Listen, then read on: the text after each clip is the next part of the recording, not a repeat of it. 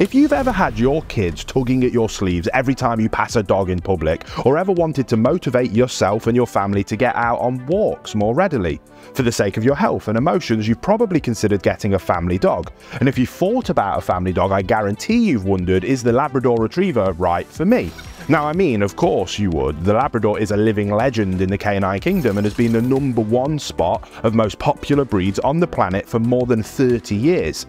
It's with those first titillating wonderings that our story begins, because the path to getting the right dog is a bumpy and winding one, and not one best taken without careful thinking. So if you're sitting there with a longing feeling and an uncertain mind at the start of your journey, and you're wondering, is the athletic Labrador Retriever the breed to choose to have by your side for 10 to 15 years while you and your family navigate life, then you need to be asking the right questions.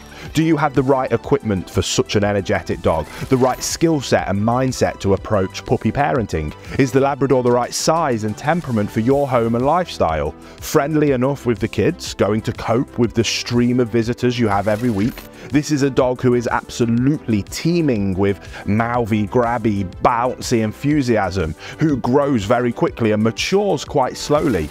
If you think about it honestly, right now, where we begin, are you the sort of person who can rise to the challenge of owning and leading a veritable athlete of the canine world?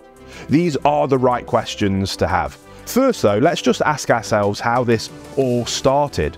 Why are you leaning towards this breed? What makes the Labrador so enthralling? Everyone and their mum knows and loves a Labrador, and they're as much a part of our great country as strawberries and cream. So we all have our own experiences with them, first or second hand.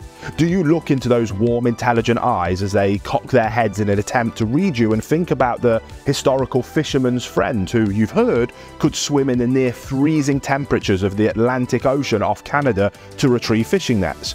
Or of the astonishing nose that has been tasked with everything from diagnosing the causes of fire to detecting the earliest signs of cancer?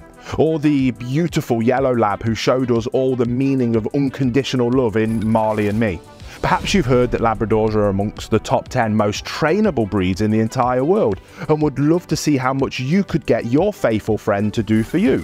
It does sound pretty good, doesn't it? And it's all true, as I know from experience with Uncle Sully here. But what about when you haven't done your homework, or when you overestimate your ability to lead a dog with love as a first-time owner?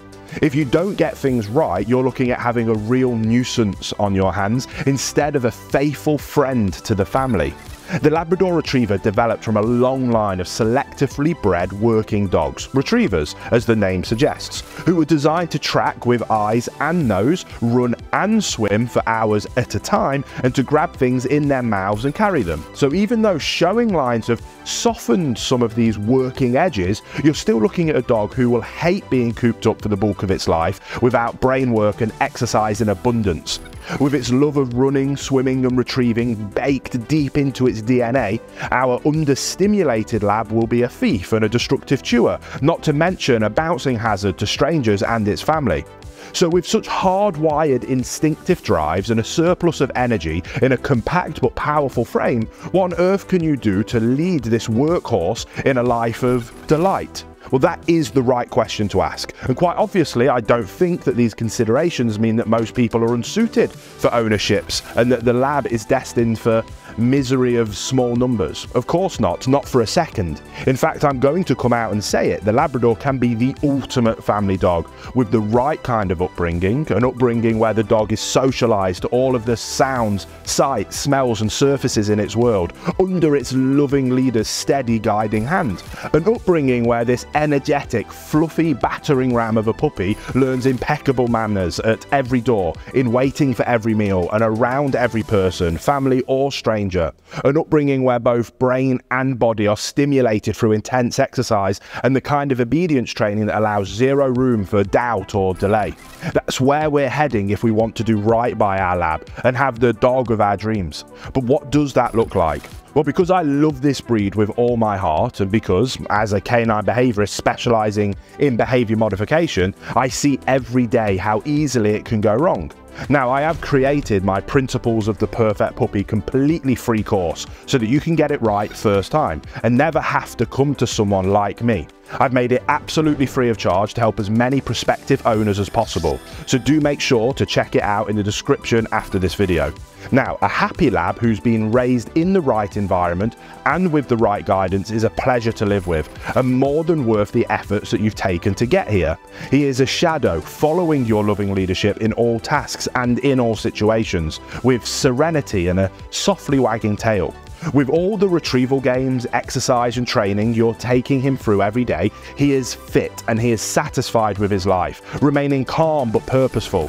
He cuddles up to your children and your spouse every evening and rises early every morning with you to get out to work with whatever the day holds. He sits and waits for all his meals and at every threshold he approaches by your side, knowing that all good things in life come through your kindness. He works hard, he plays hard, he thinks hard, and he loves hard. And because all of that, he's going to sleep hard. Because a tired dog is a happy dog, and a tired lab is loving, dedicated and peaceful, and as a result a source of peace in the home that is infectious for you all. Now, if that sounds like your happy ending, then don't forget to check out that free course. It's my Principles of the Perfect Puppy course. There'll be a link in the description box below, because it is absolutely within your reach to have that as well. If that's the kind of lab that you're looking for, come along and I can't wait to see you there.